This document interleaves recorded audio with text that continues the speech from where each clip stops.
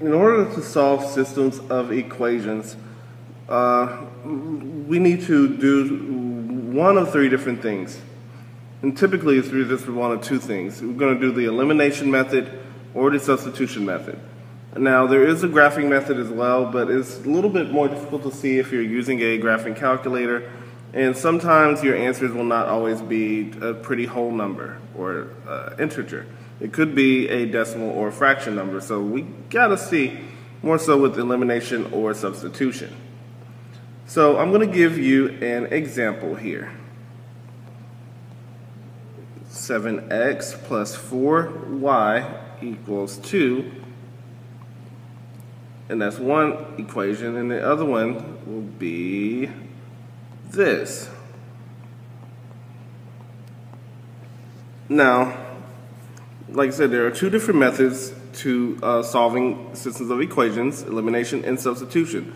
And there's typically ways you can figure it out, or figure out which method might be the easiest to use. If you have the same coefficients, or just like the same coefficients or whatever, or you don't have a variable that's by itself, then it might be best to use elimination. Now here we have a 4y, and on the bottom one we have a 4y.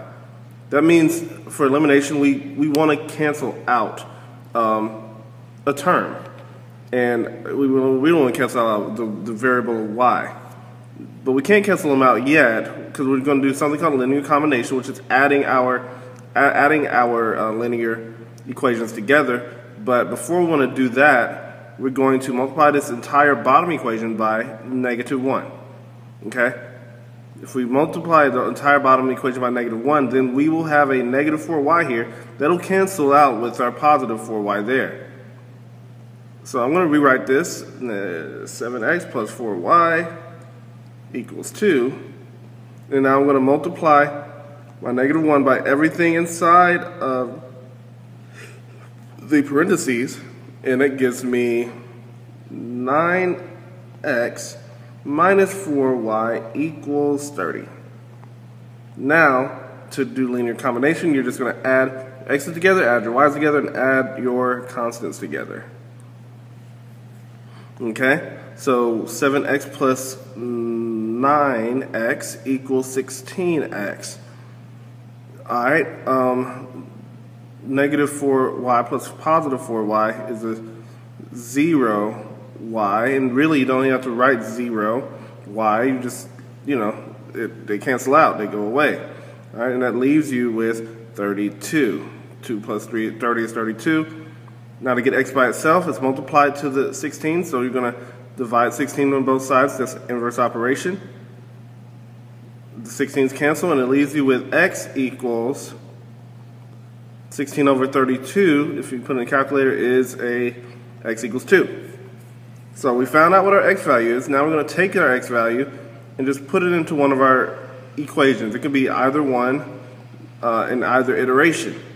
I'm putting it into 7x plus 4y equals 2. So I'm going to put it in 7 times 2 plus 4y equals 2. Okay, 7 times 2 is 14 plus 4y equals 2. Subtract 14 from both sides, and now I'm left with a cancel. 4y equals -12. Divide 4 on both sides, and you're left with cancel, y equals -12 divided by 4, which is a -3. So y equals -3 is that. Now some teachers actually want you to put this answer in a ordered pair, so you would put it as open parentheses 2, comma, -3, close parentheses, and that'll be your ordered pair as a solution for your systems of equations.